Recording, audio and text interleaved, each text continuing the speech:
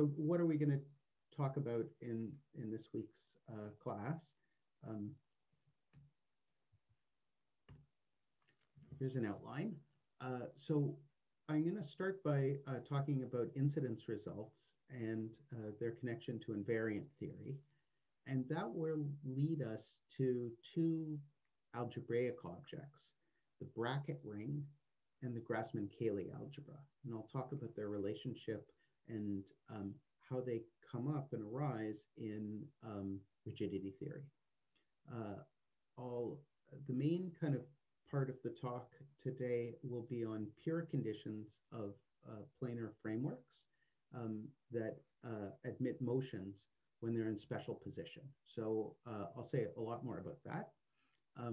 And then we'll talk about how pure conditions behave under projections and zero Henneberg moves.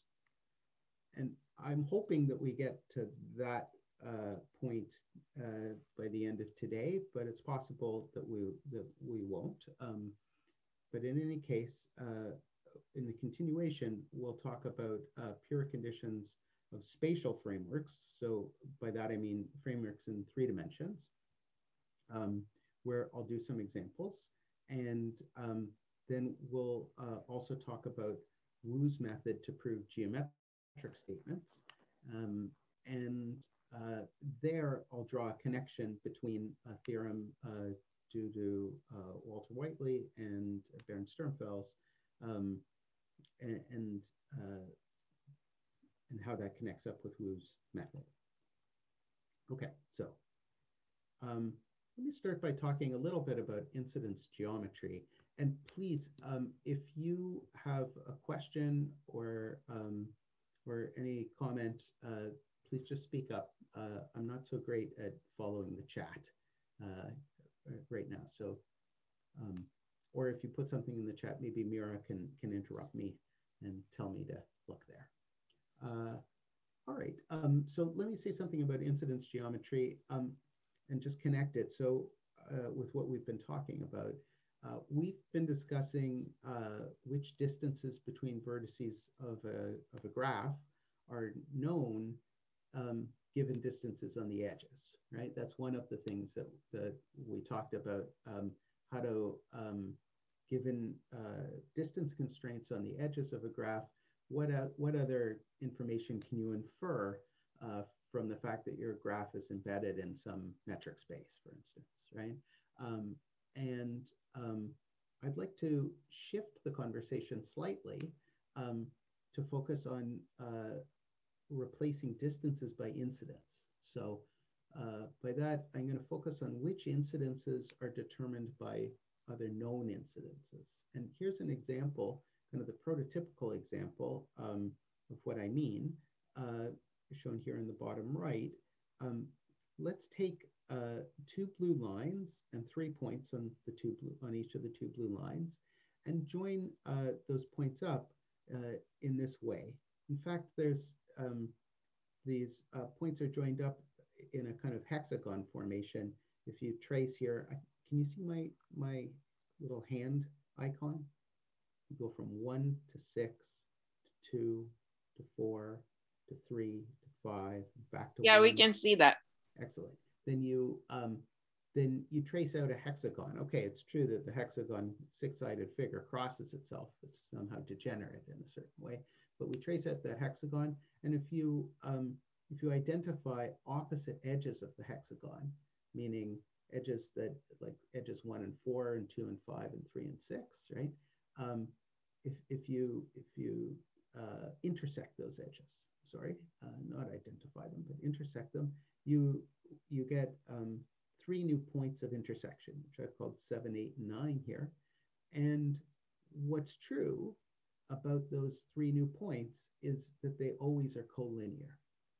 So in this sense, this sequence of 8 collinearities, the 2 blue collinearities and the 6 black collinearities, imply this 9th red collinearity. And this is known as Pappus's theorem. It was known to the Egyptian mathematician Pappus in 340. So, but it was probably known much earlier than that, because his book, The Synagogue, is really a collection of interesting mathematical facts that were known. It was kind of like an encyclopedia of geometry. And it's one of the ways that we know some of the things that were done in Greek geometry prior to that. And the synagogue is a phrase. It of course refers in some ways to a Jewish temple, but in a kind of more kind of abstract setting, it refers to a collection, in either a collection of individuals in the temple setting, or in this case, a collection of mathematical facts. And if you'd like to get a very nice proof of Pappus's theorem, there's in fact, I think, 9 proofs of Pappus's theorem in the first chapter of Jürgen Richter-Gebert's beautiful book, Projectives on Projective Geometry, which I highly recommend. Right, or if you don't want to read Jürgen's book, but you do want an overview of what's in it, you could look in the Math Monthly, where I wrote about a 5-page book review of it. All right.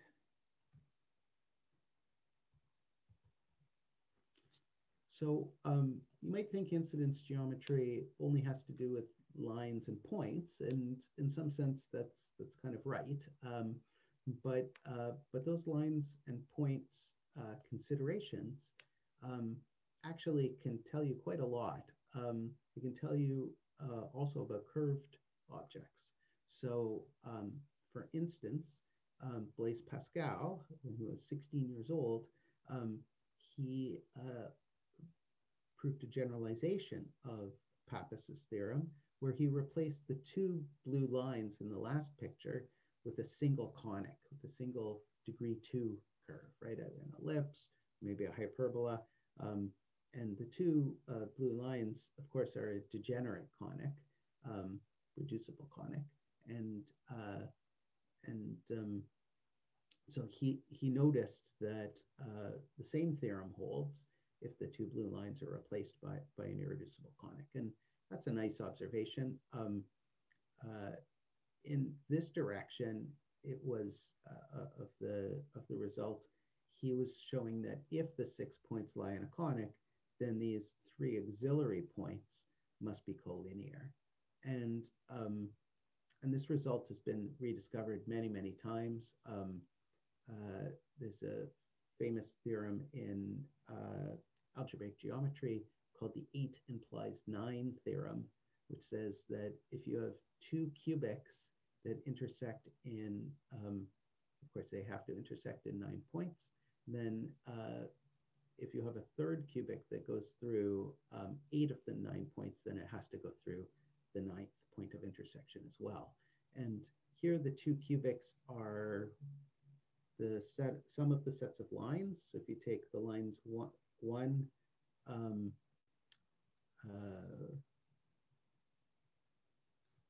lines do I want? Every other line, 1, 3, and 5, and 2, 4, and 6. 3 lines make up a cubic, so you get 1 cubic from that, and a 2nd cubic for the other black lines, and they intersect in 9 points, and you can see all 9 points here in the picture. And where's the 3rd cubic, the one that's supposed to go through 8 of them? We'll take the union of the blue line, the blue conic, and the red line. And that red line, say, going through 7 and 8, it goes through 2, and the blue line goes through 6. So this degree 3 curve goes through 8 of the points, so it has to go through the 9th point of intersection as well. And that's what this, that's an illustration of the 8 implies 9 theorem in this instance. So Pascal proved this direction, and then Breckenridge and Maclaurin, 2 mathematicians in the United Kingdom, they proved the converse direction about 100 years later, that if these 3 points lie on a line, then the other 6 points have to lie in a conic. Right, so the point here is that you get statements about conics directly from statements about incidence of lines, right? And so incidences of lines are really kind of an important way to get access to geometric facts.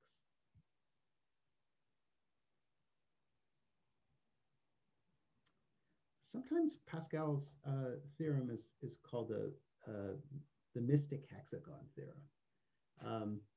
And I wanted just to point out why it's called mystic. Like what's magical or mystical about it? And I thought about this for a while. I don't know the actual reason why some people called it that, but here's my guess. If the 6 points lie on a circle and they form the vertices of a regular hexagon, then when you look at the edge of the 6 points, they're obviously on a conic. So the opposite sides have to intersect in points, and they have to lie in a line, right? And so here's two opposite sides, and they have to intersect somewhere, but they're parallel lines. So they maybe intersect off at infinity. And these other two lines are also parallel. So they have to intersect off at infinity. And finally, the third set. So what we find is that the 3 points that we're supposed to obtain have to lie at infinity. And so that means that there's a line at infinity going through all those 3 points, right? Which maybe isn't so obvious when you're just starting to think about compactifications of the projective plane, or compactifications of the regular plane. It's not so obvious that you have a whole line at infinity, or that there's some kind of linear structure to those infinite points. And I think that's maybe why it's called mystic, is because it's giving you information about something that normally lies outside of the Euclidean plane that we look at. But for most of the rest of the talk, I'll want to be talking about the projective plane. And so let me say a few words about that as well. First of all, the projective plane, I'll remind you, is compact. And because of that, we have a theorem that's credited to Bézout, French mathematician, but actually in the form that I'm going to state it is already in Newton's Principia.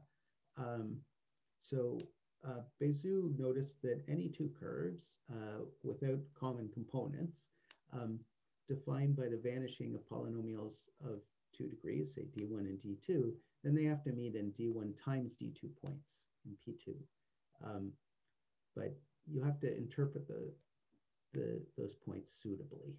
So I'll try to explain a little bit about that. We've already seen this a little bit. I mentioned that 2 cubics meet in 9 points. 2 degree 3 curves should meet in 3 times 3 points. Here's a simpler example. Maybe it's got a degree 2 curve, an ellipse, and it's got a bunch of degree 1 curves. When we look at this curve y equals 0, we see that it hits the degree 2 curve in 2 points, and that's what we expect from Bézout's theorem, right? Degree 2 and degree 1 should meet in 2 times 1 points. But as we slide this line upwards, the 2 points of intersection move, and eventually we slide the line up to y equals 2, where the 2 points of intersection come together, you know? And we'd still like to call this 2 points of intersection. So we should count the points here with multiplicity in some sense. And I'm not going to go into details about how you count multiplicity. In fact, that can be a kind of complicated thing. But but the idea is that one should count points with multiplicity when required. There's a bit more gymnastics that are required when you slide the line even further up. It looks like this line y equals 3 doesn't meet the ellipse at all. That would violate Béziers' theorem. So what's going on? Well, algebraically, when you plug y equals 3 into this equation and solve, you do get two solutions. It's just that the x coordinates are complex. So you get two distinct complex solutions. So in our interpretation, we should be counting complex solutions. And then finally, as we saw in the previous slide, we should also be willing to count solutions at infinity, because sometimes that's required as well.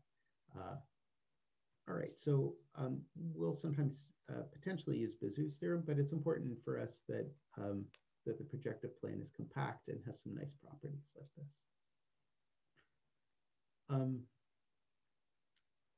So let me just try to remind you about the projective plane and some of the ways we talk about it. So I'm going to think of the projective plane as a Grassmannian. And since the Grassmannian may or may not be something that everybody's familiar with, let me just try to give you a brief introduction to Grassmannians. We're going to define this space, GKN, to be a parameter space so that every point in the parameter space designates a k-dimensional subspace of n-dimensional vector space. Okay, so you can think of GKN, if you wish, as just a set of k-dimensional subspaces of n-dimensional space. And you might say, well, I know an example of such a set. When I look at the one-dimensional subspaces of three-dimensional space, that's giving me lines through the origin in three-dimensional space. And each line through the origin is a point in projective space, right? A point in the projective plane. So G13 is another name for G13, then is just the projective plane P2. Right? And in P2, the German mathematician Möbius introduced these homogeneous coordinates, and they're quite helpful, of course, for us. So they say that given a line, a point in P2, it can be thought of as a line through the origin in three-dimensional space. And of course, that line goes through lots of other points.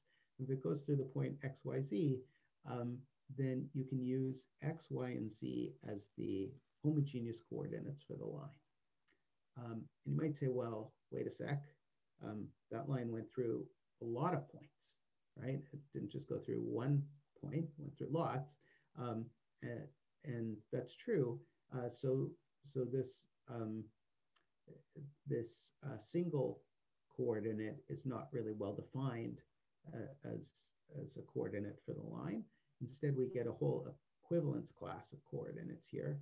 And we make use of the fact that that all the points on the line are scalar multiples of one another, right? Like a second point on this line is say 3 times x, 3 times y, and 3 times z. So what we do is when we look at homogeneous coordinates like this, we identify any two points with the same homogeneous coordinates, or even identify points whose homogeneous coordinates only differ by a scalar multiple, non-zero scalar multiple. And because of this identification,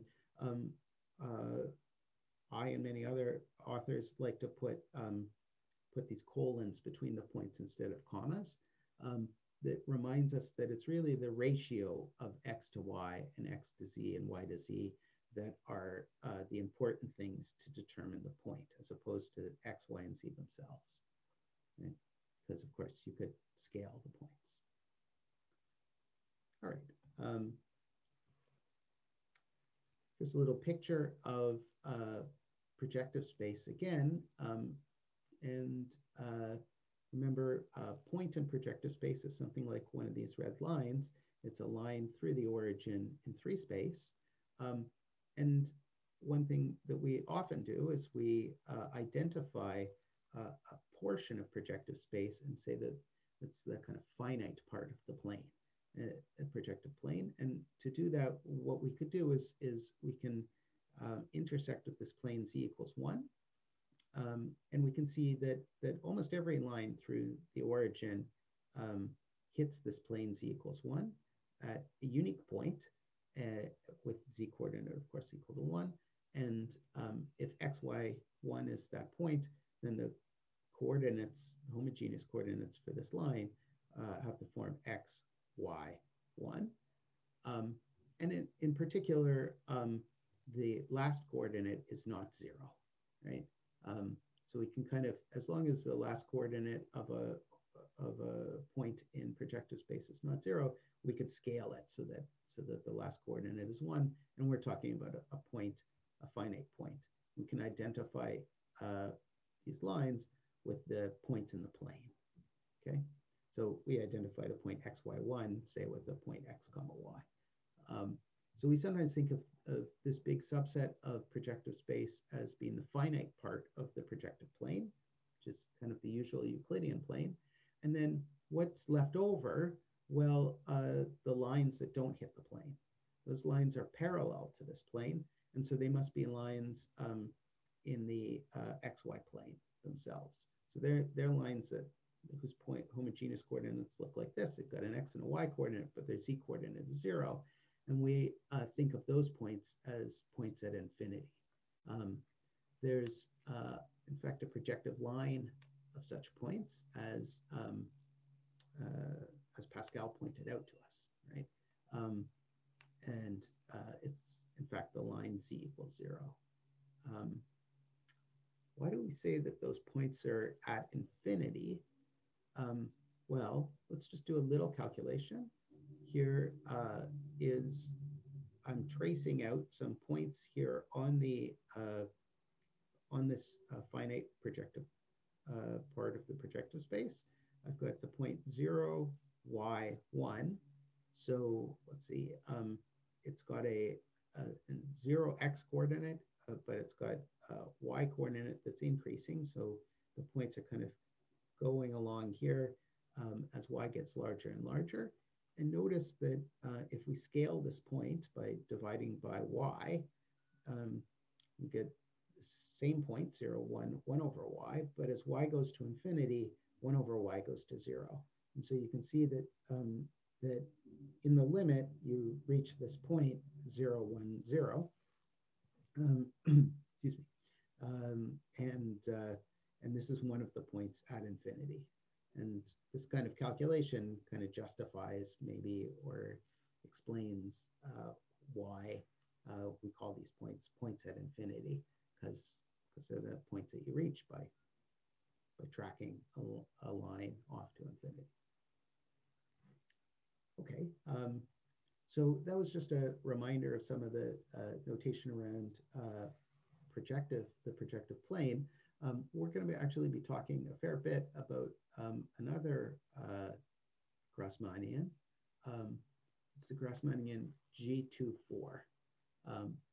So this consists of 2-dimensional subspaces in 4-dimensional space. So 1-dimensional subspaces in 4-dimensional space would just be P3, would just be 3-dimensional space. And if you've got a 2-dimensional subspace in C4, then that corresponds to a line in 3 space.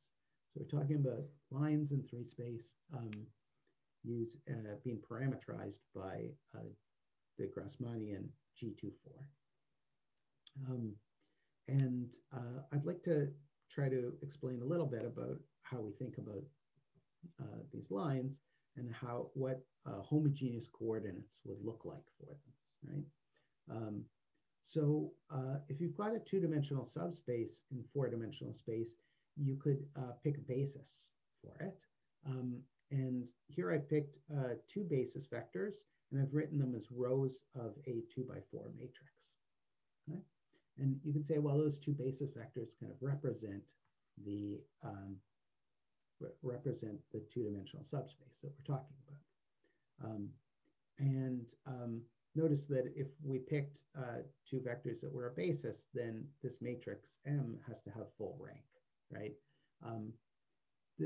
And remember, when we looked at points in P2, we said they're lines through the origin, and we picked a non-zero point on the line and used it as our homogeneous coordinates, right?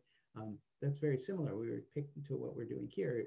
Before we were picking a basis vector, really, x, y, z, right, for the line, and now we're picking two basis vectors, right, or two vectors in a basis. Before we insisted that that the basis vector that we pick couldn't have degenerate rank, right? If you looked at the 1x3 matrix given by that little basis vector, it had to have full rank as well. So this is very similar to what we did when we were constructing the projective plane. We're just constructing now a similar kind of thing up in 3 space. Okay, but there's many different bases for a given two-dimensional subspace. We could have picked a different basis, right? And so how do the matrices relate to each other if they both represent the same subspace? Well, it means that if they both represent the same subspace, you can do a change of coordinates from one to the other. And that change of coordinates can be realized by row operations. And so there's a 2x2 invertible matrix, so that A times this M gives you the other matrix that you're looking at, right? So I guess what I'm trying to say is that there's really an equivalence class of matrices that correspond to a given subspace, given two-dimensional subspace, and they all differ by multiplication on the left by an invertible matrix. Okay, so now that we've got these matrices, what could we do with them? Well, we could take their 2x2 minors. We could take all the 2x2 submatrices of M and take their determinants. And here there's 4 columns. So there's 4 choose 2 or 6 2x2 minors. And if we take their 2x2 minors, those 6 of them, we could use those minors as the coordinates of a map from our G24, from our set of lines in P3 to 6-dimensional space, right? So the first coordinate would be x1 times y2 minus x2 times y1, and you would have similar coordinates for each of the other for all 6, right? And this is a map, but it's not a well-defined map because of course, if you change M, change your matrix representing the line in P3, these numbers change, right? Because what happens? Well, you're taking the determinant. If you change M by multiplying on the left by an invertible matrix, you're not going to change the actual subspace, but you're going to change these numbers. And in fact, how do these numbers change? They change. Each of them gets multiplied by the determinant of A, which is a non-zero number because A is invertible. So in fact, the 6 numbers that you're mapping to, they're not well defined, but they're well defined up to scalar multiple, right? So if we want to make this map well defined, we can, as long as we pass to a projective 5 space. So that's how we make the map well defined.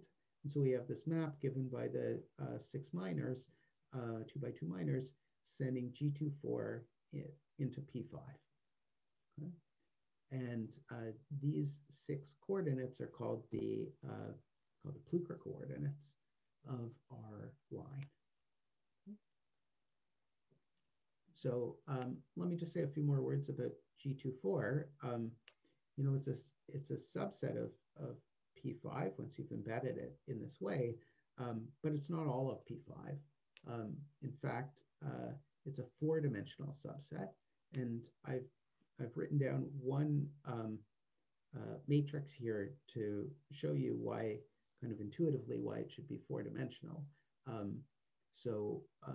Why should it be 4-dimensional? Well, you could use your row and column operations to produce ones and zeros, and then you would have 4 kind of remaining values that wouldn't be determined by the row operations. You could essentially get any value here, and so this suggests that there's at least a 4-dimensional piece of G24, and of course, it's possible that you can't put it into this format, but there's other pieces of G24 as well, but it turns out that those other pieces have lower dimension as well. Here's another way to think of G24 as being 4-dimensional.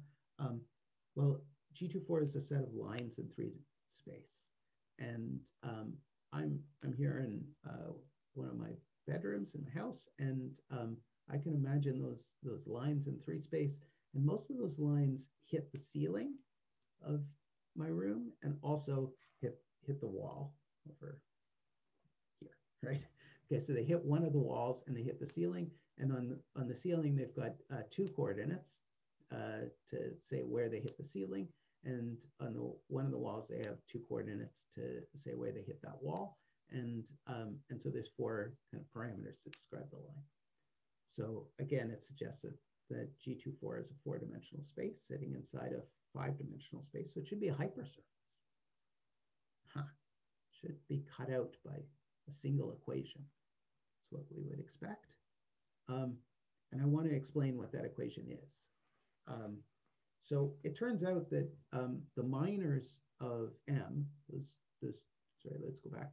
We've got our matrix M, a 2 by 4 matrix, and we're looking at all these 2 by 2 minors of M.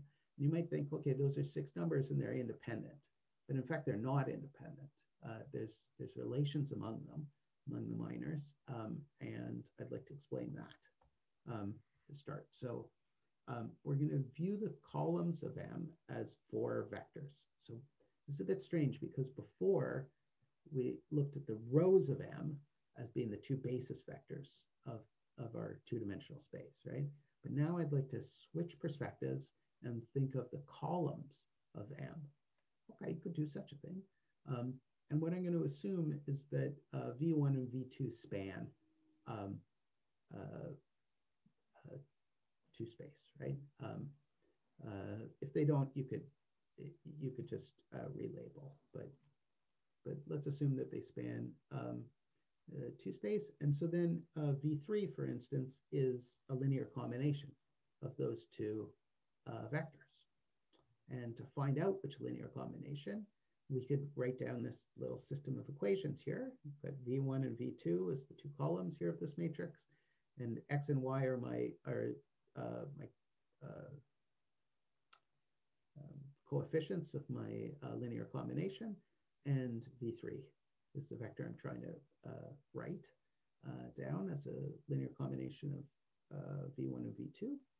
And we'll use Cramer's rule.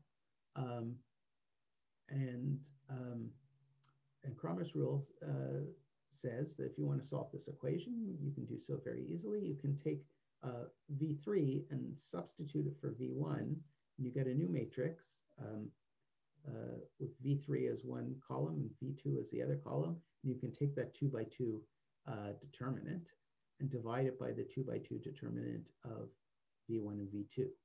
And here, and in what follows, I'm going to use brackets for determinants.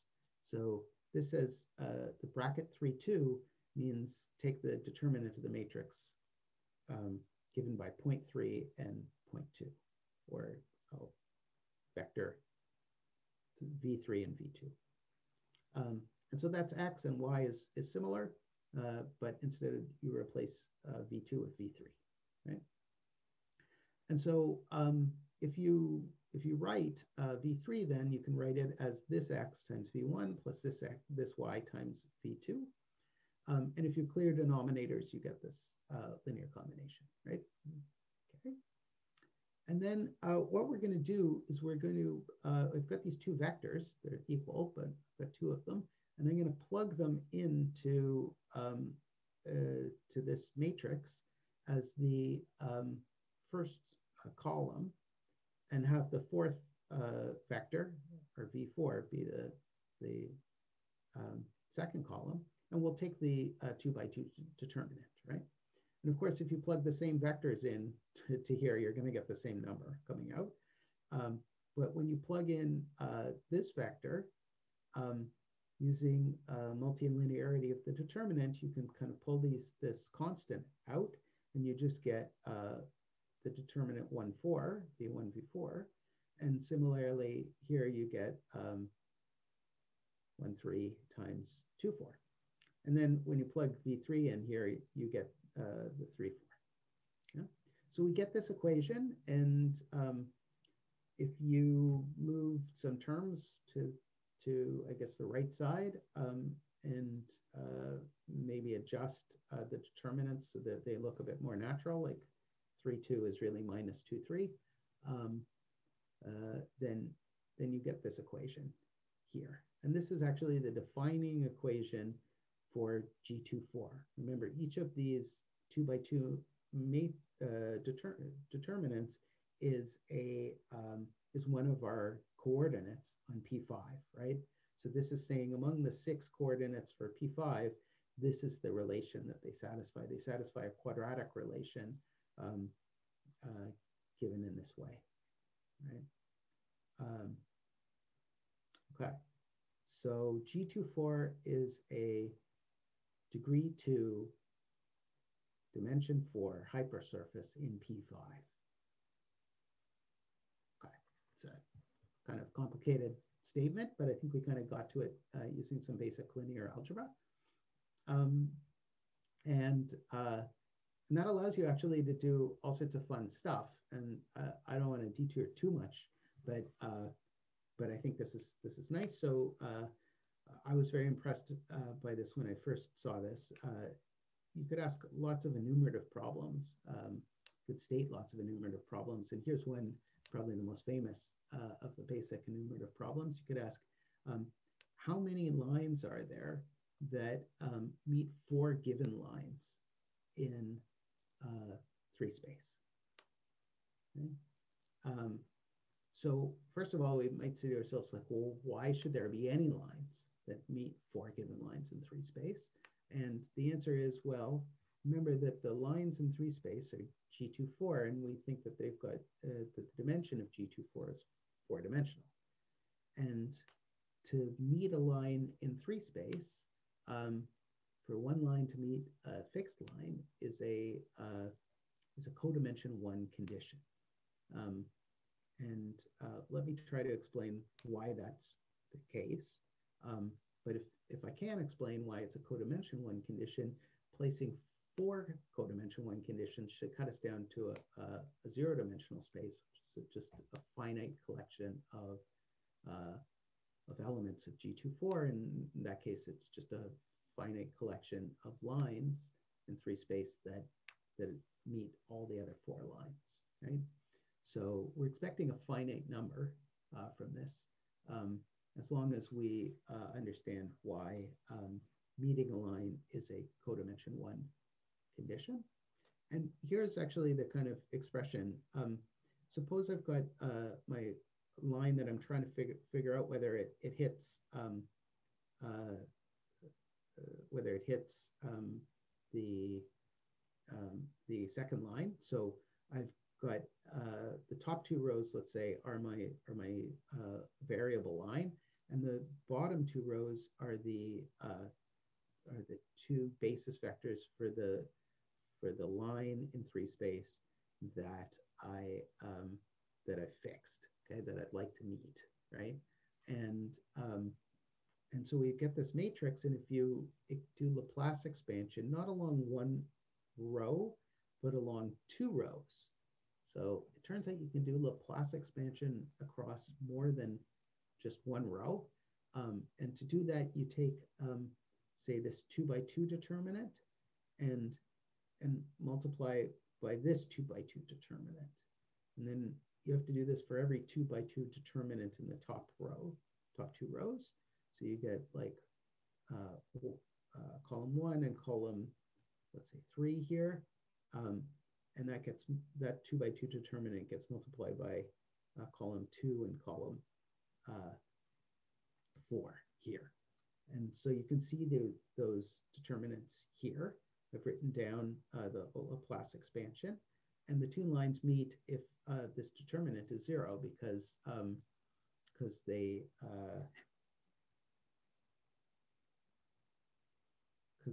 only span a 3-dimensional space, right? Their point of intersection, and then those 2 kind of rays sticking out. The point of intersection gives you 1 dimension, like along the origin up to this point, and then there's these 2 directions as well. So they define that when they meet, they define a 3-dimensional space, and so this 4 by 4 determinant should vanish, right? Great. So this expression vanishes when the 2 lines meet, and by this expression I mean that by these little 1s and 2s, I mean this is the 3, 4 determinant for the second line. In that case, I think it's the line that we're fixing. So these are fixed numbers with the 2s, and the sub 1 brackets are variables. So we just get a linear equation, right? So that's what I was saying before. I was saying that there's a codimension 1 constraint to meet a line, and in fact we know something more now. We know that it's a linear constraint. Ha. Okay. So what we're doing is we're trying to intersect G24 and these 4 linear constraints, right? So what's happening? Well, Bézou's theorem tells us in P5, you would expect the number of solutions to the system of equations to be the product of the degrees. And so we get degree 2 for G24 and degree 1 for all these 4 lines. So we should expect 2 solutions. And that's the answer. There are 2 lines that meet 4 lines in general position in the in 3 space. And there's a kind of nice way to see this. If you deform those 4 lines so that 2 of them meet, and deform the other 2 so they meet, then the line that goes through those 2 points of intersection meets all 4 lines, right? That's obvious. That's one of the 2 lines. Where's the other 2 lines? Where's the other one?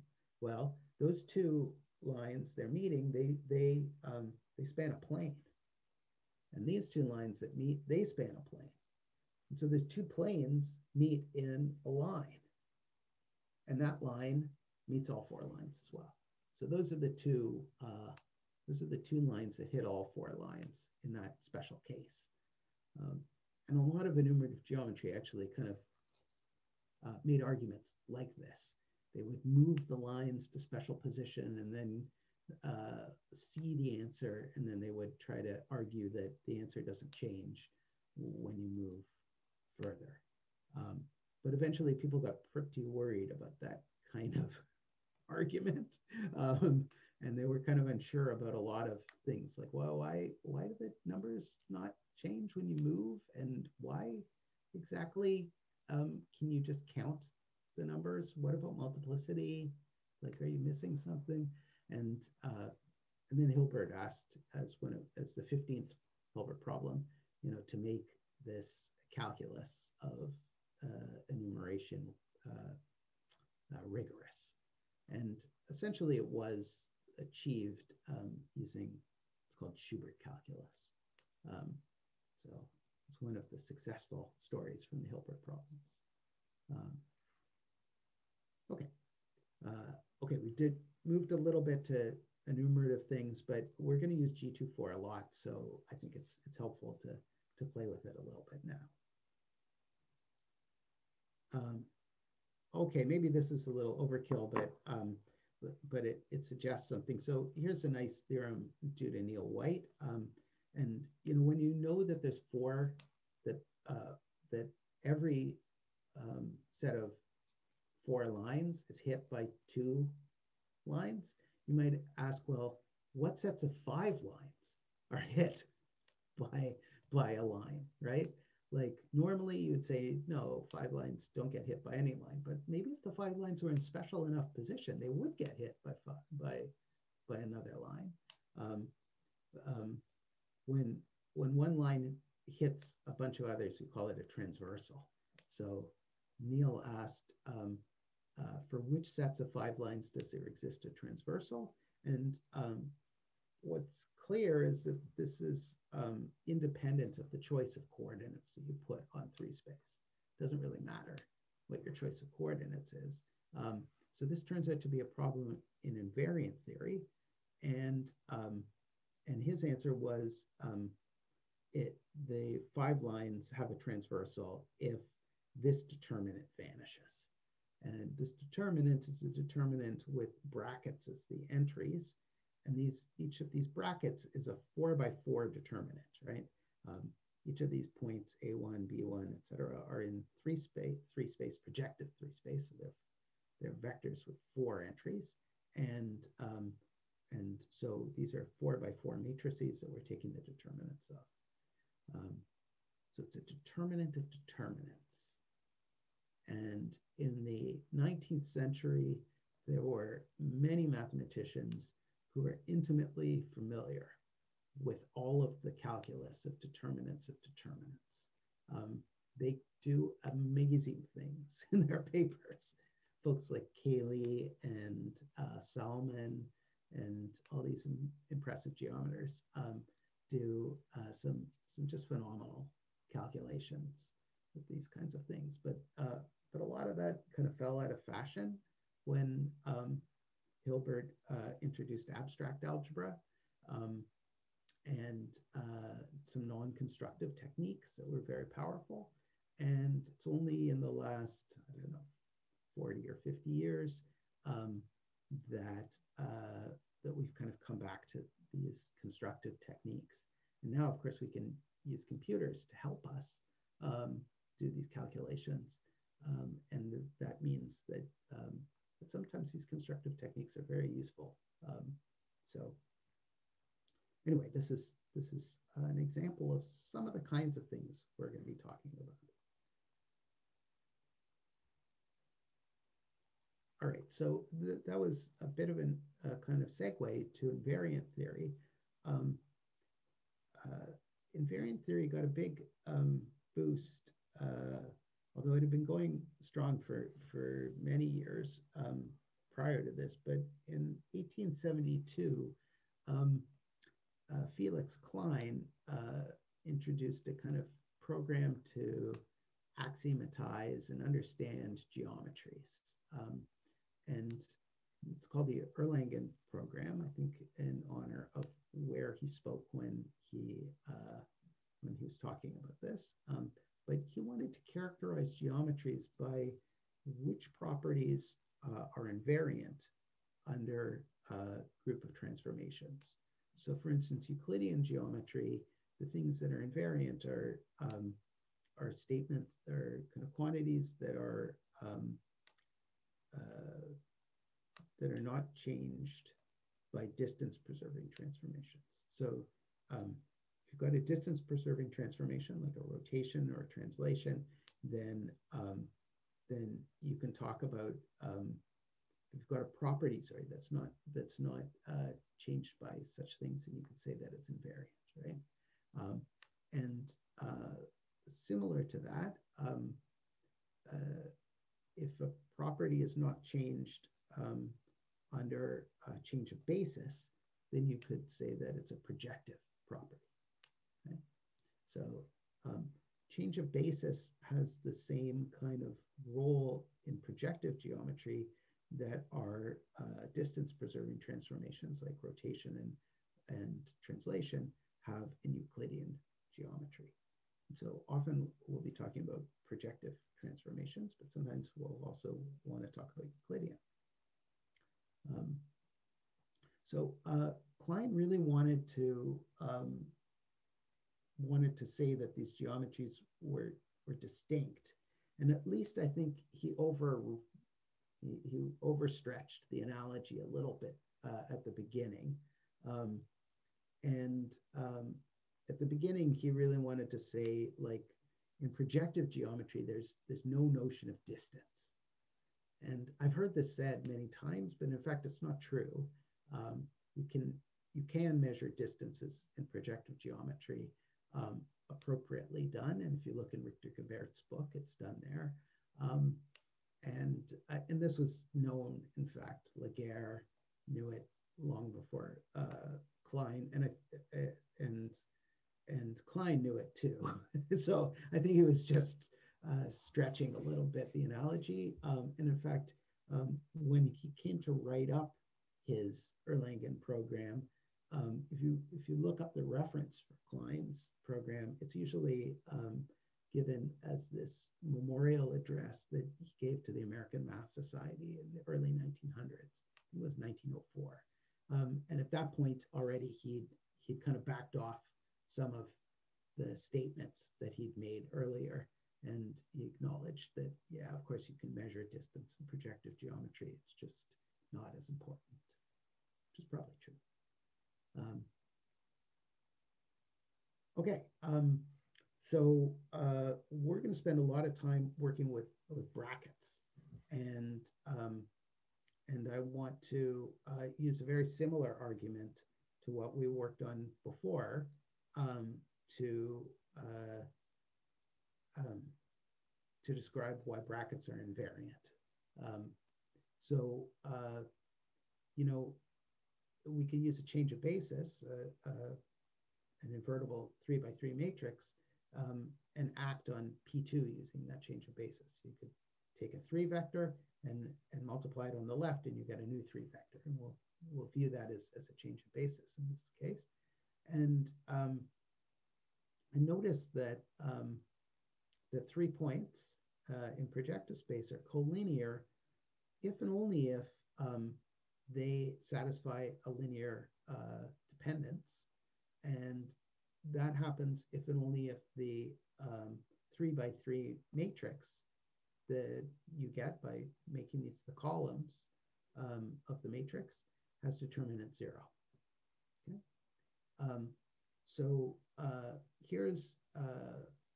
Here we're showing that if you have if you want to measure collinearity, you can do it using one of our determinants, one of our brackets.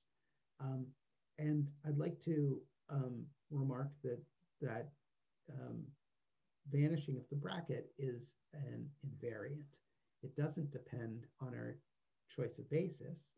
And to see that, notice that if you change our basis, so we multiply P1 by A on the left, and multiply P2 by A, and multiply P3 by A, and if we then evaluate the determinant on the transformed bracket, right?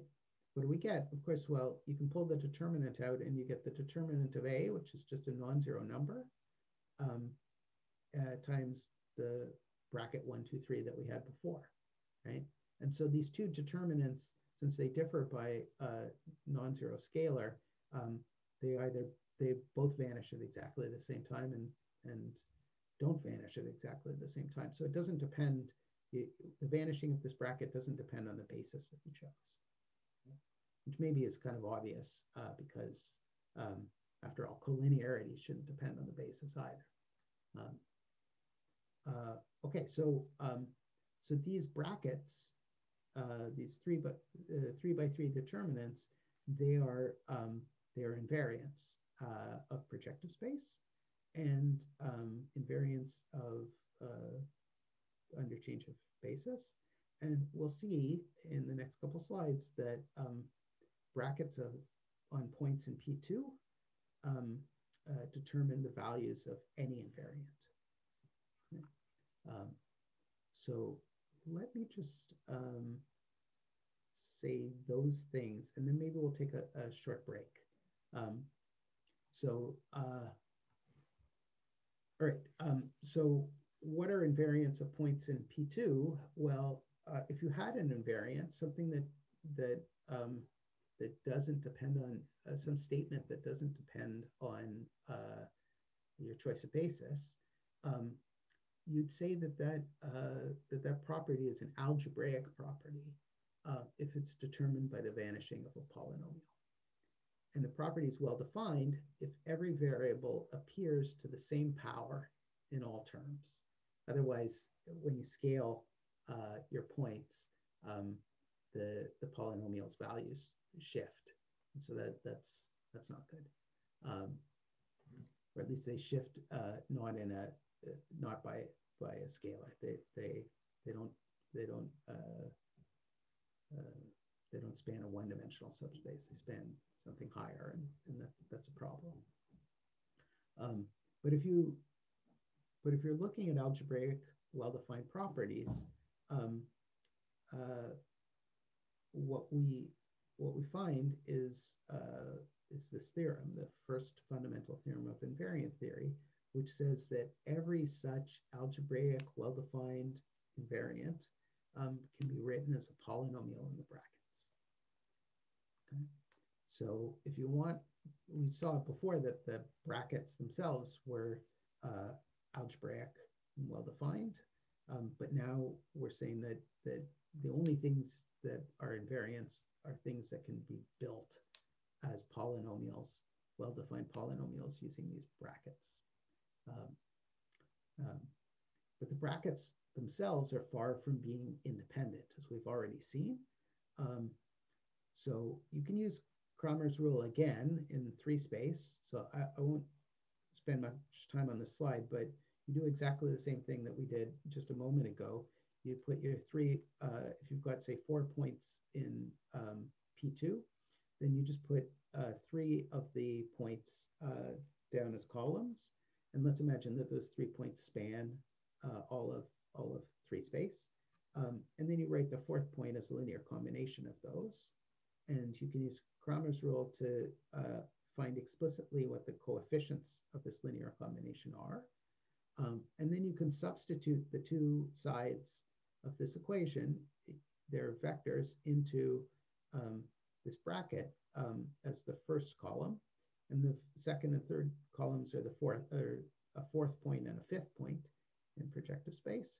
And after doing a little bit of rearranging, you get this equation. Notice that when you plug this point in to this bracket, you get a determinant that's a 4, 4, 5. And since the two columns are repeated, you get 0, right? So on the right-hand side, we get 0. And on the left-hand side, we get precisely this. For instance, you get 1, 4, 5 coming from this P1 substituted in. And you get the other terms too. And again, you get this kind of quadratic relation. And these quadratic relations are super important. You can kind of build them up in lots of different ways. But these relations, like the one that we just defined, are called Grassmann-Plücker relations. And all these relations that come from Cramer's rule generate, in fact, the relations among all the brackets. And that's the statement of the second fundamental theorem of invariant theory that describes all the relations on the brackets. And of course, if you've got a first and a second theorem, you've got to ask, like, well, what's the third theorem of invariant theory? And that's much less known, but essentially you would expect that to be relations on the relations, right? So you'd start looking at resolutions, homological resolutions of a ring of invariants. we're not going to go there, but it's kind of amusing. Um, and it's important. So this ring of brackets, ring of these brackets representing determinants, is an algebra. Allows you can multiply brackets, you can add them and things like that. You can write down polynomials in them. But of course, we have these relations among the brackets, so it's not a polynomial ring in these brackets. It's an algebra with relations, generators and relations, and we call that algebra the bracket algebra. And it models two different things that are both important to us. In some sense, it models, it's the coordinate ring for the Grassmannian of K planes in K spaces in N space, but it's also represents the invariance of endpoints in pk minus one and we saw that here when we took k equals 3 and we had each point, each column being thought of as a point in P2. So when you kind of think of this bracket algebra in terms of the columns, you're thinking of it as a ring of invariance of a collection of points. And when you're thinking about it in terms of rows, you're thinking about it in terms of the Grassmannian, defining equations for the Grassmannian. So there's these kind of two dual notions, and that is both incredibly rich and also sometimes slightly frustrating, because sometimes you can be thinking about things in just the wrong direction. Okay, that's what I want to stop on for now. We've been going for 65 minutes. Let's just take a 5-minute break. That's okay. And I'll take any questions. You can relax for a moment, and we'll come back at 11:10 and start again. Mira and I were talking before the start of the seminar as well that one of the difficulties in this class is that we're all at our home institutions as well, or even just at home, and we all have other responsibilities and other things that keep interfering with our ability to pay attention to these lectures and follow them. And that's kind of, it kind of makes it unfortunate in some ways. I actually really value the interchange with seminar participants, and it's kind of unfortunate that that the online format, and more importantly, the kind of distance that everybody has, makes it tricky to pay attention to things.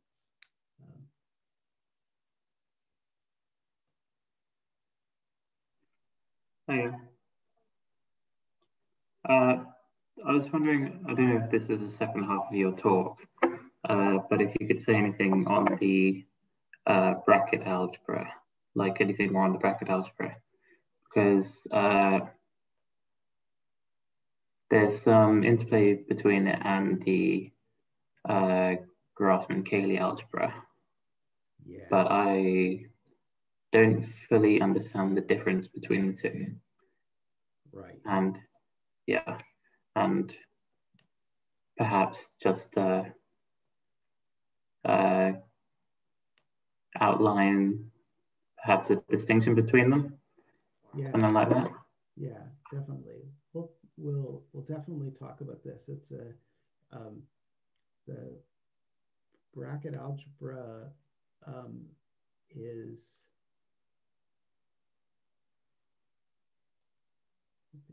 get this right here.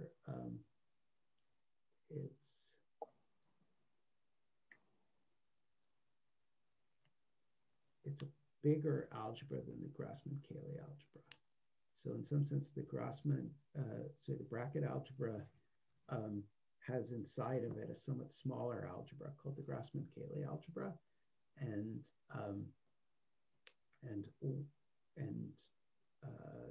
that algebra, the Grassmann-Cayley algebra, kind of expresses geometry of linear spaces very nicely. So, how, if you want to describe a line meeting a plane or something like that and a point, and then the Grassmann-Cayley algebra allows you to kind of write down expressions that somehow encode that precisely. And this is like joins and meets. That's joins and meets. Yeah. We're gonna introduce that too. Yeah. So that's the that's a kind of, it turns out that's a subalgebra of the bracket algebra. Every expression in the Grassmann-Cayley algebra of a certain step, so I have to be a bit careful, but roughly speaking, every invariant expression that you're interested in can be written out as a bracket, can be kind of expanded into a bracket polynomial. But we'll see later, maybe on Thursday actually, that not every bracket polynomial can be expanded as in a Grassmann-Cayley expression, and yet the two things are very closely related. Essentially, I think they have the same dimension. So one's slightly bigger, but not much bigger. Okay, that's kind of weird having the same dimension, but yeah. So like, I always get them the wrong way around in my head, but like a line being contained in a plane would be a bracket equal to 0, right? That's right. And that would be a join in the Grassmann-Cayley, no, the Grassmann-Cayley, or a meet. You could do that as a join. Yeah. You could say, because you would expect a line and a plane usually to span a bigger space, right? And and when they fail to span such a bigger space, their join would be 0. So you could kind of detect that failure by, and in particular, you detect the geometric condition that the line is contained in the plane by seeing that their join is 0.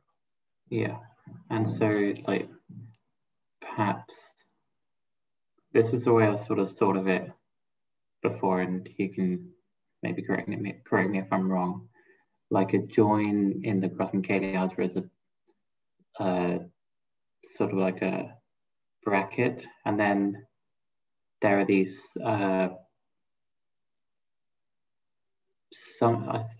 this is referring to I think Neil White's chapter in a handbook, which I probably have read.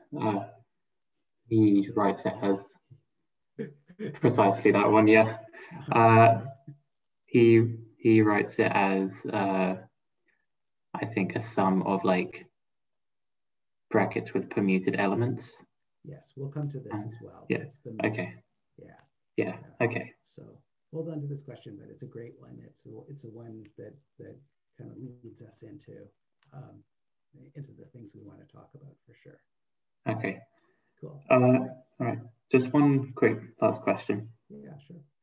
By invariant, do we mean like invariant under a projective transformation or what? Yeah.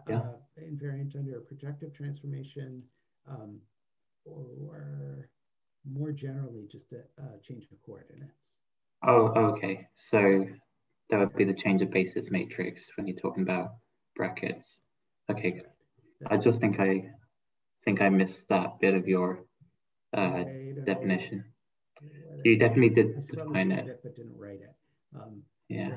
The most, yeah. If you've got a property that doesn't depend on your choice of basis, then that's an invariant. For instance, if you had 6 points in the plane and you wanted to know, do they all lie on a conic or not?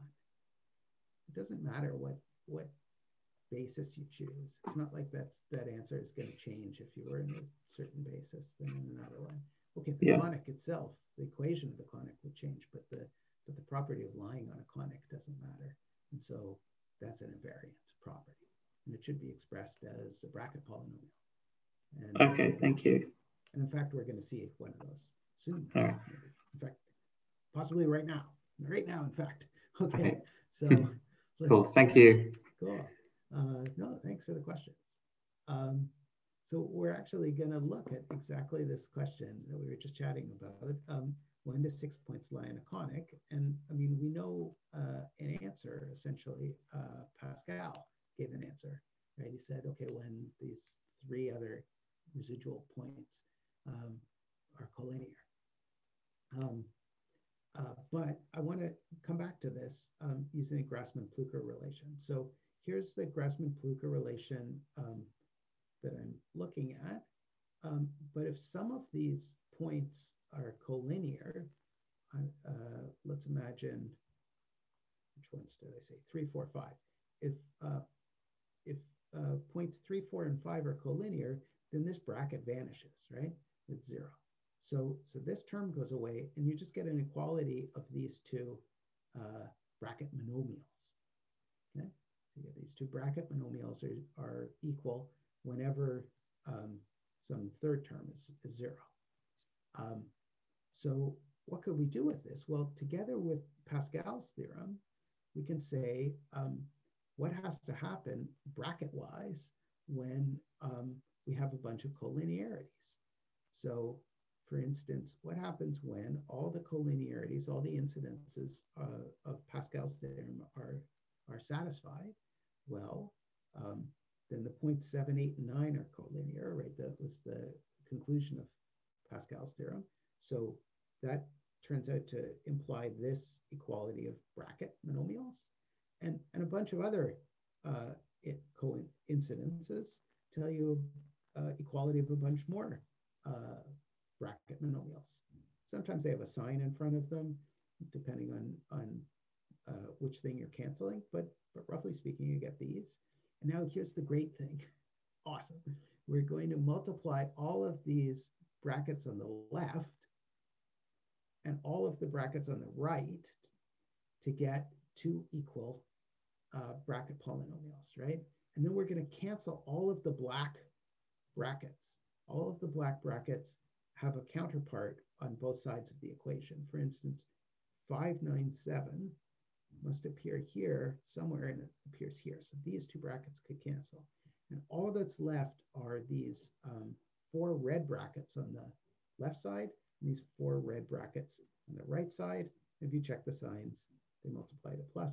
And so what we find is that if you satisfied the conditions for Pascal's theorem, that is, if you lie on a conic, then this equality must hold among the brackets. So this bracket equation, or you could make it a bracket polynomial by moving this over to the other side. This bracket equation tells you when 6 points lie in a conic, and that's an example of a bracket polynomial telling you something about about an invariant property. It's a cool trick. I call this a binomial proof, and there's a lot of very beautiful things that can be proved with binomial proofs. All right, let's talk a little bit more about what we were just mentioning, the Grassmann-Cayley algebra. So the Grassmann-Cayley algebra is a sub-algebra of the bracket algebra, but it looks very different. Let me try to explain. So the Grassmann-Cayley algebra, which I'll abbreviate GC algebra, it's essentially the exterior algebra on an n+1 dimensional vector space.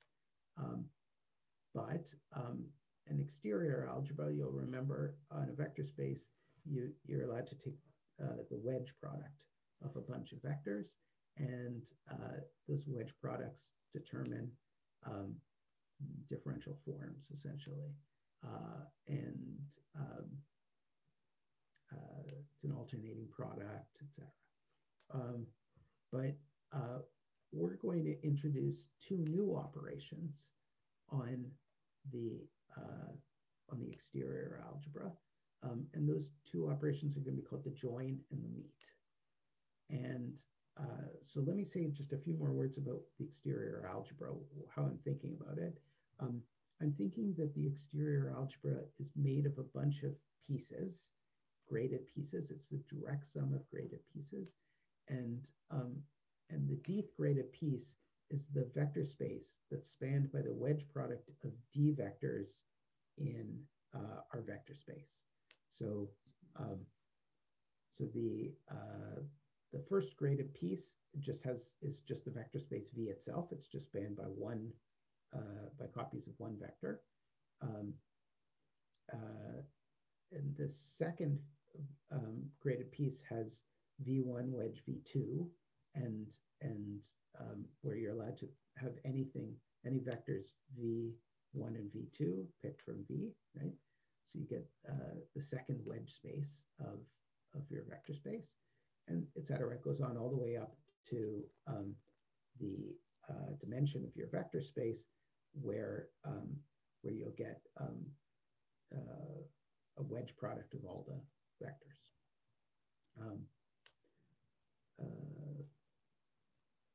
That doesn't make sense. A wedge product of a bunch of basis vectors would be a representative for that for that graded piece. It's a one-dimensional graded piece. And Giancarlo Roda introduced some notation for the Grassmann-Cayley algebra and popularized its use tremendously. He did something unfortunate, I think, but kind of I'll try to explain why I think it's helpful. He replaced the usual wedge symbol with the upside down wedge symbol, with the V symbol, okay? And he called that the join. And I guess when I think of the join, I think of it almost like a union, a cup, right, in LaTeX. And so the join here is given a similar symbol to the cup. So what is the join? The join is just, in some sense, it's just the exterior, product. You're just using the wedge, but we're just calling it by a different name. But let me try to explain why we call it the join. First, I should mention what the support of an extensor is. So first, what's an extensor? An extensor is just a wedge product of vectors in your vector space V. So you might say, well, that's everything, right? Everything in E is a wedge product of vectors, and that's not quite true. The things in E are sums, like linear combinations of wedge products, right? So it's kind of like having a single kind of component rather than having a sum of different components, right? So an extensor you should think of as a single component. And an extensor like this, which is the join of a bunch of vectors, is the span of those vectors. So the support of an extensor is the span of the vectors that you're joining together. And so in some sense, if you think of span as being like a union, where you're kind of building something bigger, then this calling these things the join, I think, is kind of helpful in that sense. And we often, because these things are so confusing, we often drop the V's and we'll just write the vectors side by side. And so this is supposed to represent the join of vectors V1 through D, and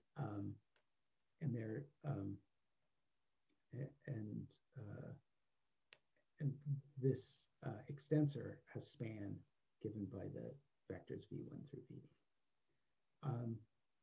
And if you take the span of n+1 vectors, or you take the join of n+1 vectors, what you're doing is you're taking the alternating product of n+1 vectors, and an alternating product of vectors in an n+1 dimensional vector space with n+1 vectors. You can think of that as the determinant of an n+1 by n+1 square matrix, right? And so that determinant is a bracket. So you can see that in some sense, when you've got something in the n+1 piece, graded piece here of E, you're getting sums of such things, and so you're getting actual brackets. So before I said that the Grassmann-Cayley algebra is a sub-algebra of the bracket algebra, and now I should take that back. That's kind of not quite right. That's not quite true. It's that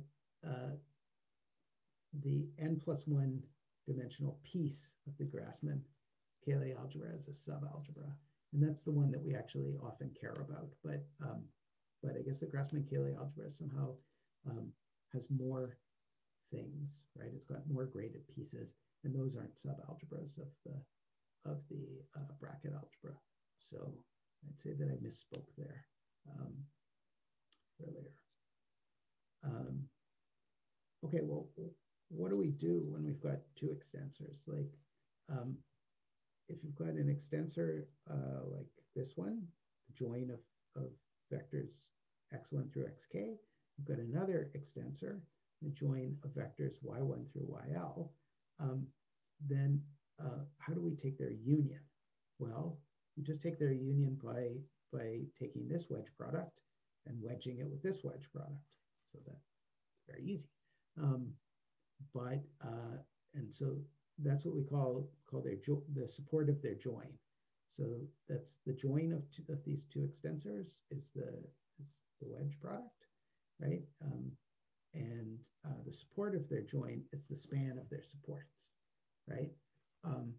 But like we were just talking about before, if you had one of the extensors representing the join of, say, 2 points, which is a line, right? And another extensor representing the join of 3 points, which is a plane. And if the line lies in the plane, then when you take the wedge product, right? When you take the join and you're supposed to wedge all these vectors together, you get 0 because the vectors are dependent, right? There's a dependency among them, and so the support of the join of two extensors is the span of their supports if the vectors are independent. And if they're not independent, then you get 0. So that's a kind of more complicated thing, but you essentially detect dependence using the join. That's one way to say it. Okay, so I mentioned that we have the join, and that we're also going to define the meet. Up till now, I've just been talking about a somewhat more complicated way of writing the wedge product. So we haven't actually done anything new, but we've given it something a new name. Let's talk about the meet. So if you've got, again, extensors x1 through xk, so the join of k points, the join of l points, and if k plus l is already at least the size of your ambient vector space, then we can define what's called the meet. And the meet is a somewhat complicated object. How to say this? So you take y1 through yl, and you put some of the points in x, you put them at the front of y1 through yl you pick enough of them in order to make a bracket. Okay, so I guess you have to have n+1 of them here. and then you leave the rest as just join. And then you take a sum, signed sum over all such brackets that you could make.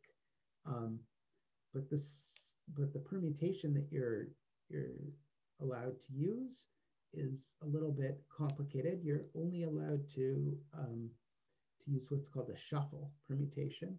So you're allowed to pick some of these points, x1 through xk, but what we want is to preserve the order of the points. So if I pick 1 and 3, I want these guys to be 1 and 3 here. I don't want them to be 3 and 1. Although normally a permutation would be allowed to flip the order like that. Here we want to kind of maintain the order amongst these things that we've picked to put into here, and we want to maintain the order over here as well. So, and the sign is just going to tell us if you have these x's and you put them next to these x's, and you want to reorder them to give x1 through xk, what's the sign of the permutation, plus or minus 1, right? That you have to use. So we'll see this in a bunch of examples, and it'll become a bit more familiar. But it's a somewhat complicated notion of like what's the meat. And several years ago, Louis Duran and Jessica Sidman and I were sitting around talking, and this topic came up. And we said, like, why is the meat defined the way it is? Like, why should it be defined this crazy way, right? And eventually we decided that that the reason is that the meat is supposed to be dual to the join operation. That there's a duality that you can define on the exterior algebra, which kind of flips the two, which flips graded pieces. The top graded piece goes to the bottom, etc. And that duality should somehow turn joins into meets. And if you write that down carefully, this is actually what comes out, this formula. So in some sense, that's what it's encoding. And this ensures that the support of the meat of two extensors is the intersection of the supports of x and y. So it's not even clear that if you have an extensor here and an extensor here, and you take their meat, you're going to get an extensor. But it's true that it is, and it's the thing that you get is the extensor that represents the supports of x and y. The support is the intersection of their supports.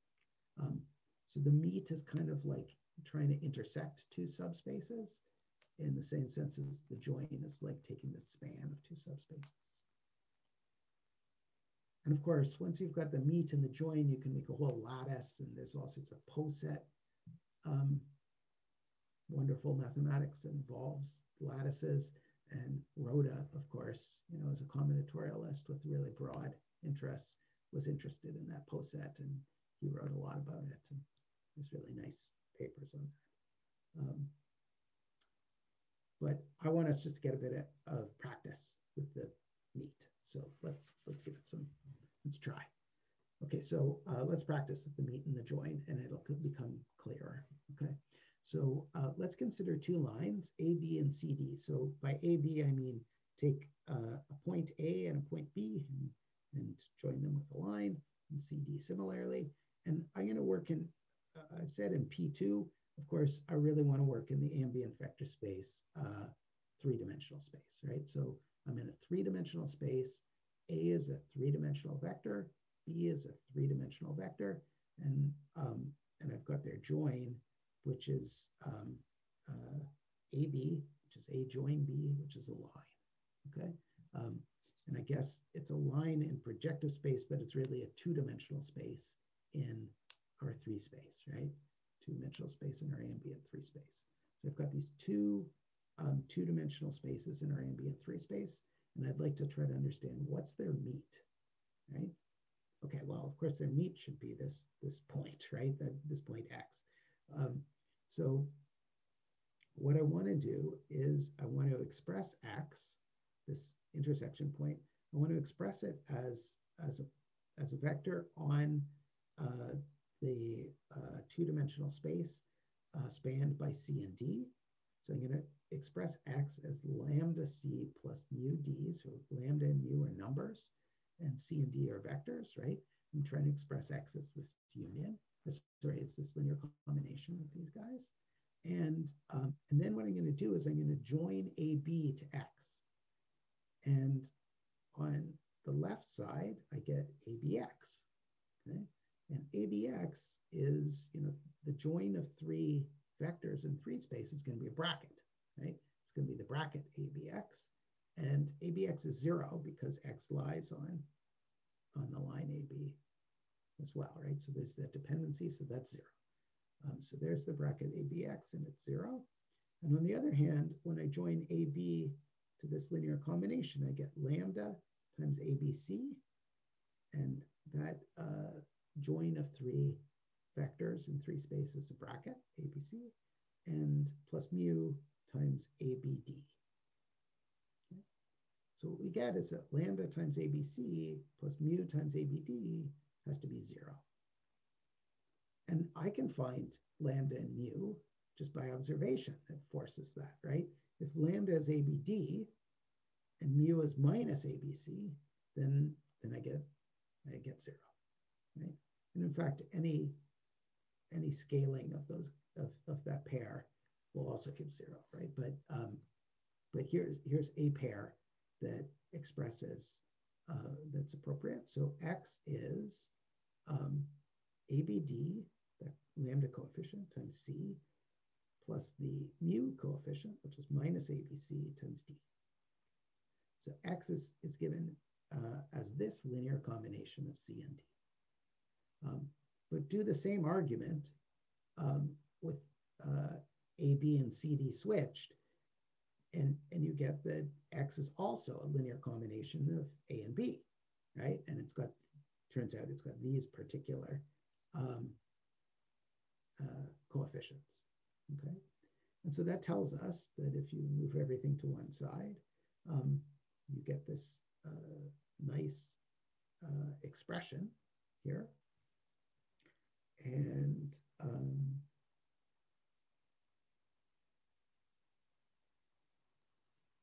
not sure why I put this in red, except that what I'd like to do now is join this, both vectors here, the vector, complicated vector on the left-hand side, and the vector 0 on the right-hand side with AE, right? And what do we get?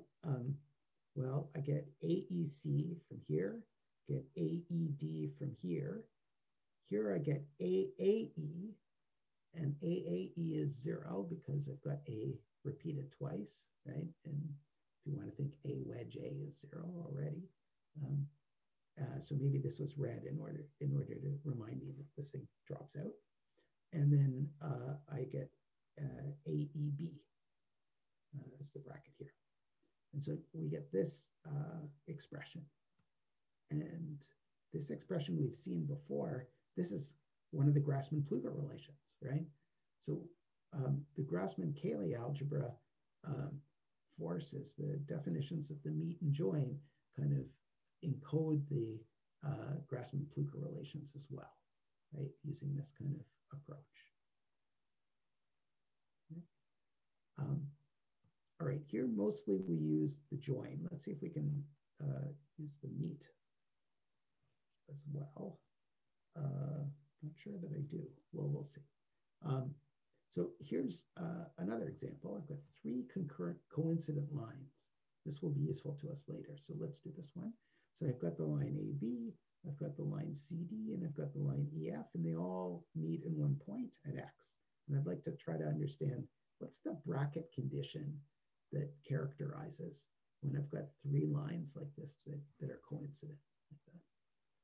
Well, okay, we can write X as before as a linear combination of C and D using the same trick.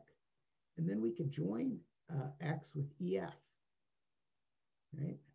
When we join X with EF, you get this expression, EF with X, and then EF with C gives us this, and EF with D gives us this. And EFX is 0, so you get that ABD times EFC is equal to ABC times EFD. And this expression is going to characterize when these three lines are coincident. These three lines are dependent, so to speak, in P2. Interesting. Okay.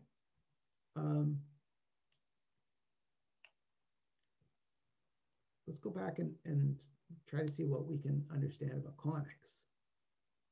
Okay, so suppose we had 6 points that lay on a conic. Then the conic that we're looking at, it's a member of what's called a pencil. So what do I mean by that? Well, first, I should explain what I mean by this symbol 1, 2x. So 1 and 2 are the homogeneous coordinates for points 1 and 2 of our 6 points. And x is the homogeneous coordinates for a general point, x1, x2, x3, right, or xyz, if you wish. Okay. And of course, I could plug, if I plug that into a bracket like this, when I expand out the bracket, of course, I've got a determinant here, and it becomes a linear function in the coordinates of x, right? These other two columns are fixed, they're numbers. So this is a linear function, and I've got a different linear function here. And of course, if I multiply two linear functions, I get two lines, right? Or at least their vanishing defines two lines. And they define these two red lines, the red line that goes through points 1 and 2, which is this guy, and the red line that goes through points 3 and 4. So it's a particular conic that goes through all 4 points, 1, 2, 3, and 4. And I've drawn a separate set of lines, but somehow I've mislabeled them. Sorry about the picture. The picture should go from go with 1 and 3 lines between 1 and 3 and 2 and 4. Sorry about that, but I've got a different set of lines here. Yeah, and it turns out that every conic through these 4 points, 1 through 4, is a linear combination of these two conics. And so that's what I mean when I say that it's a member of a pencil. A pencil consists of the linear combinations of two things. In this case, two conics. And so we could try to find these lambda and mu.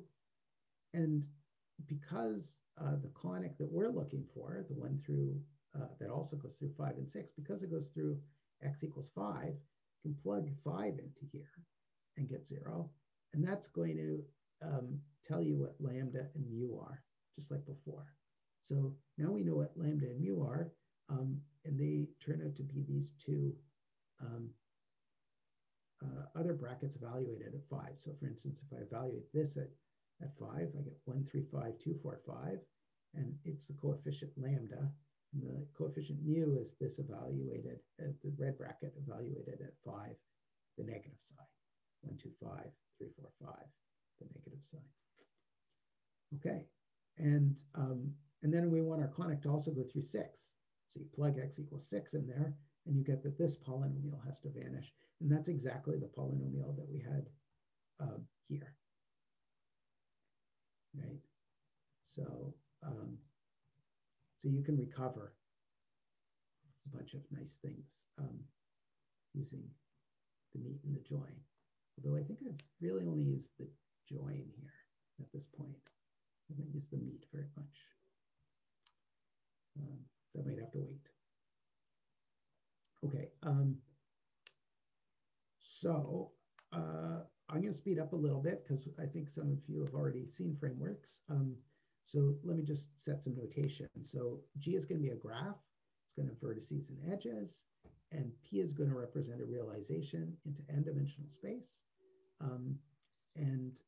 We're going to be interested in whether our graph admits non-trivial infinitesimal motions that preserve the edge lengths. So for each edge, we get this squared edge length, it's given to us from our realization. And I'd like to preserve this edge length, right? So I'd like to find velocities, call them V's, velocities of all the vertices, such that this length is preserved. So one way to do that is to take a linear motion here of our vertex A, and a linear motion of our vertex B. And what I'd like is that this distance between A and B should be the same, should continue, and so its derivative should be 0. And when you take the derivative and set time equal to 0, we want this condition to be true. So this is the vector difference between the positions of A and B, and these are the velocities of A and B, and they should be perpendicular, which is the key requirement. Right? So infinitesimal motions are solutions to these equations, and it turns out that these equations define for us a linear system. And so the V's that we're looking at, the velocities that we're looking for, are solutions to a particular linear system, a matrix times V is equal to 0. And the matrix depends, of course, on our graph and our positions of the vertices that we started with. And the matrix is built in this way. I think we've seen this rigidity matrix many times before. It's got one row for each edge, and it's got a column for each coordinate in a vertex. So there's n coordinates for the vertex A, there's n coordinates for the position of vertex B, et cetera. And so I get nv columns. And row AB has entry PA minus PB. So this is really a vector, right? It's n-dimensional vector. And so I've written it as one item, but it's really n components. And then PB minus PA in the B columns. Again, n entries here, and then zeros everywhere else. Okay, and this matrix, we're interested in its kernel, right? We're interested in its solutions to mv equals 0. And it turns out that the trivial or rigid motions, or rotations and translations, are always a solution to this. So this matrix always has a kernel. And the framework is going to be said to have a non-trivial infinitesimal motion when the matrix has more than this in its kernel. That is, when its rank is less than the number of edges minus n plus 1 over choose 2.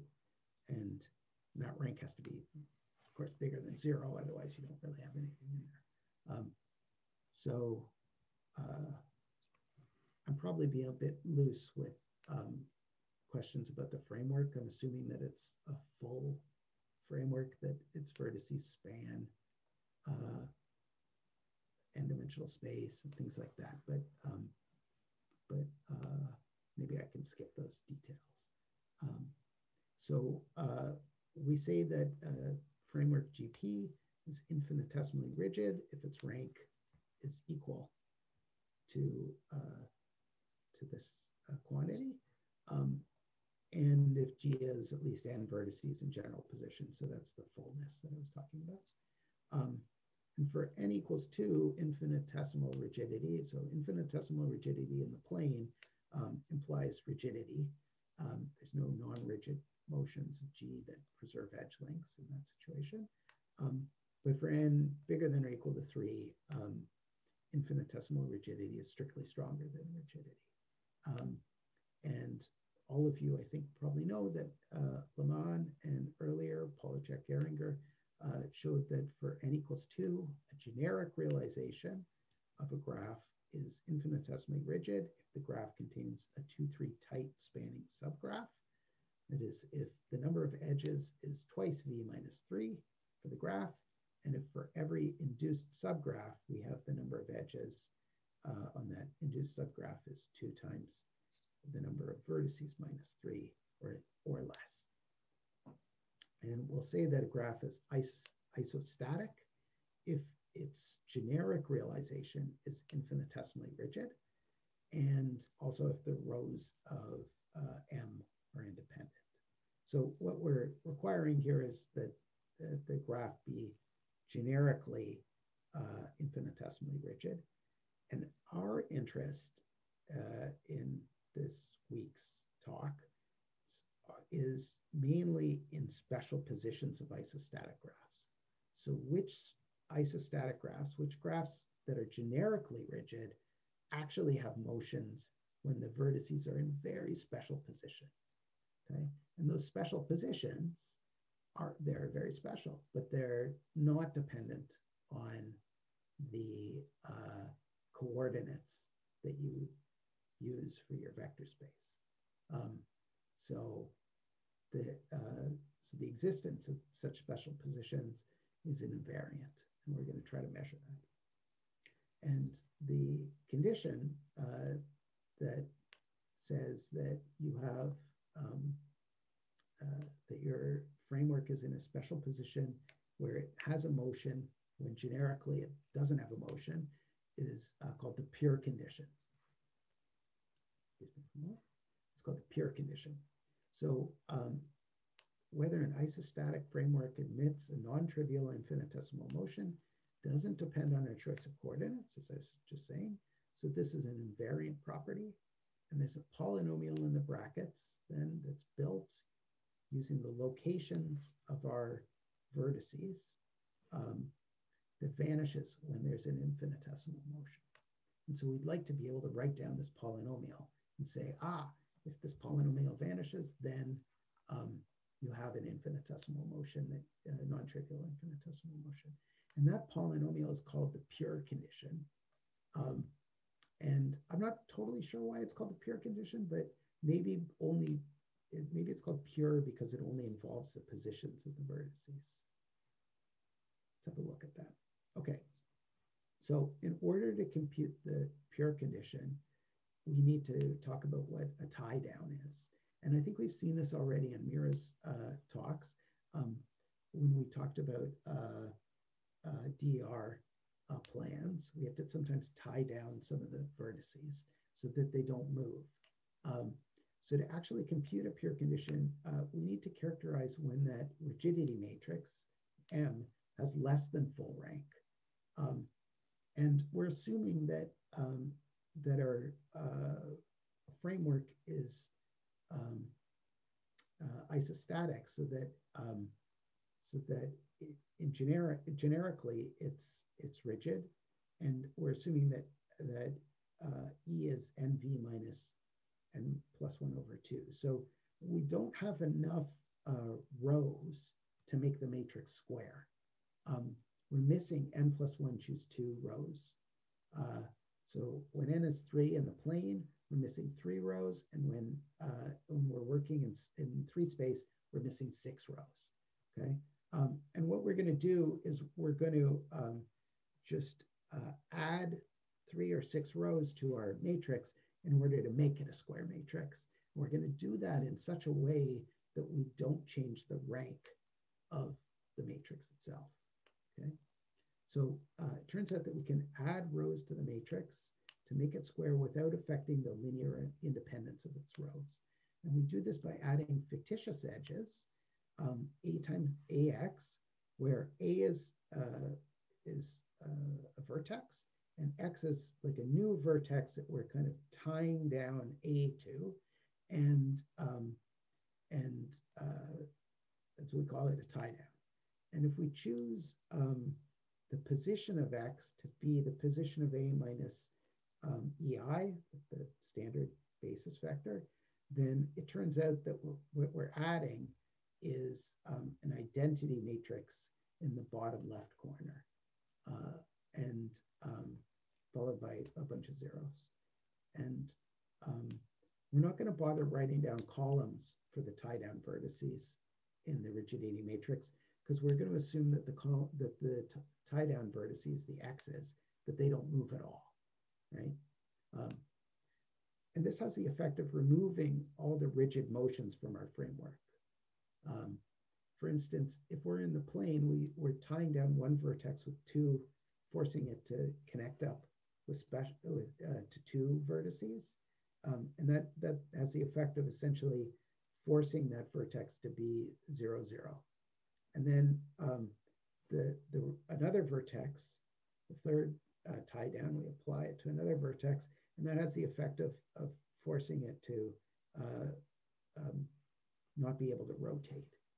You can kind of move it, slide it in a one-dimensional direction along the line that it forms with 0, 0. So we could kind of force it to be, say, on the x-axis.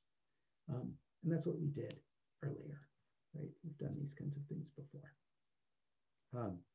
Okay, so we apply these tie downs, and now our matrix is square. Our rigidity matrix is square, and now we can compute its determinant, and its determinant should vanish precisely when the original columns in the rigidity matrix weren't independent. That is, that we had an non-trivial infinitesimal motion. So that's great. So the augmented matrix M is square, and when its determinant vanishes, we get the pure condition holding.